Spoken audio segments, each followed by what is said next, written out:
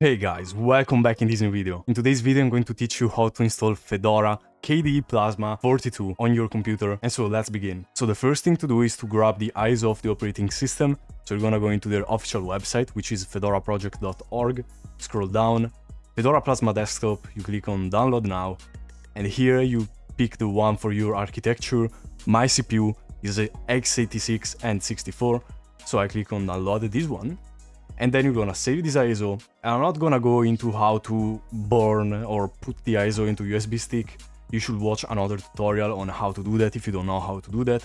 But you can use Balena Etcher or Ventoy to put the ISO of Fedora into USB stick, and then you want to boot by that USB stick with the Fedora KDE Plasma ISO. So this is what will appear after you boot from Fedora KDE 42. And here you select Start Fedora KDE Desktop Live. You press enter and you wait until you get into Fedora KDE. So here we are inside Fedora KDE Plasma 42. The first thing you want to do is to connect to the internet. As always, if you have a wired connection, it should be automatically connected. If you have a Wi-Fi connection, then you have to go down here on this icon and then you select the Wi-Fi connection of yours, you input your password, you connect to the internet, and after you've done that, after you have connected to the internet, here you can click install to hard drive. And what this will do is it's going to open the installer of Fedora. And so here we are. Here we're going to select the language that we want to use. So English for me, I click continue. And here I'm going to change the keyboard layout because I have an Italian keyboard. So I click on plus and I search for Italian, and here it is. I click on Italian, add, and then I'm going to remove the English one. So here the time zone is the right one for me, so I don't have to change it. And here you have to be really careful. I'm on a virtual machine right now, so I only have one disk, so it's going to be very easy. And if you have more than one disk, then be careful, select the right disk, as always. And if you want to delete the entire space of the system, then you have to click on the disk that you want to utilize to install Fedora, and click on Free Up Space by removing or shrinking existing partitions. So this will remove everything and the entire disk will be for Fedora. So this is what I want to do. And then I click on Done right here. And to confirm that I want to delete every single existing partition and claim all the space for Fedora, I select Delete All and click on Reclaim Space. So this is done. And here on User Creation, I input my user account. And so, for example, linuxforall, of course. I input my strong password here, and that's it. You click on Done, and then you press on Done again, and that's it. And if you want to add a root account, you click on here, you click on Enable Root Account, and you put the same password that you put on your profile, just to make things easier for yourself. So you click on Done 2 times, and that's it. You can click on Begin Installation, and yeah, it's installing already. And I'm going to see you when it will finish the installation. So here we are, guys. It has finished the installation. I'm inside Fedora KDE Plasma 42. And so we're going to click next here, next again, this is just showing you some things, next, and here I like to always send my information that is obviously anonymous to the KDE Plasma team because it really helps them. And then I click on next, and here you have to click on enable third-party repositories. This is so important, otherwise you won't be able to install the NVIDIA drivers, you won't be able to install Steam, you won't be able to install Google Chrome. So enable the third-party repositories. So after you've enabled them, click next again, you can click on finish.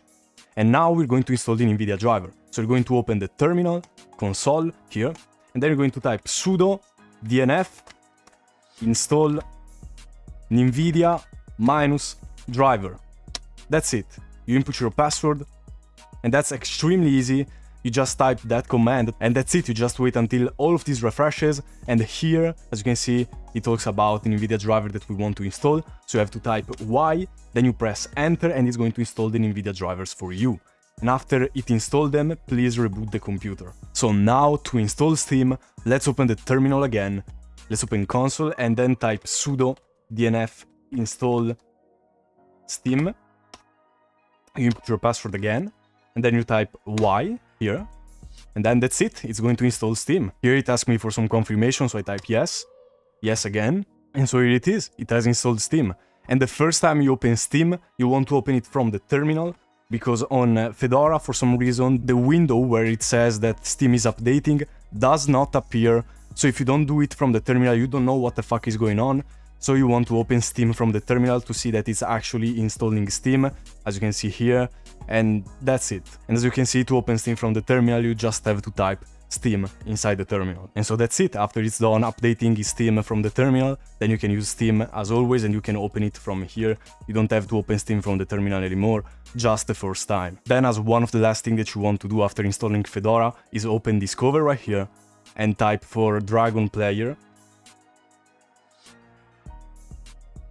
and uninstall it. This is the default video player that Fedora KDE ships and it's absolutely garbage. It doesn't work most of the time, so you want to remove it. You click on remove, and even if it doesn't say that it's removed right here, it is removed. This is just a virtual machine, it's buggy. And you want to install MPV as a Flatpak. So not this one, because it doesn't say Flatpak. This is from the official repositories of Fedora. But you want to install this one, which is from Flatpak. So you just click on install, and that's it. It's going to install MPV as a Flatpak. And the last thing you want to do on Fedora KDE is update the system. So we have two ways, either from the terminal, which is the first way that I'm going to show you. So you open the terminal that is called console again, you type sudo dnf upgrade, you input your password, and it's going to ask you if you want to upgrade the operating system or not. And the second way, which is from the graphical user interface, which a lot of people like, is to open Discover again, and here in the section that is called updates, you will have all the updates here. You can click on them, you can click on more information just to see what is going to actually be updated, and you can click on update all to update the operating system. So this is it. This is all you have to do on Fedora KDE after installing it, and I hope this video helped you to install this amazing operating system into your computer, and if it did, please leave a like and subscribe, because it really helps the channel grow a lot. I'm going to see you in the next video. Have a nice day.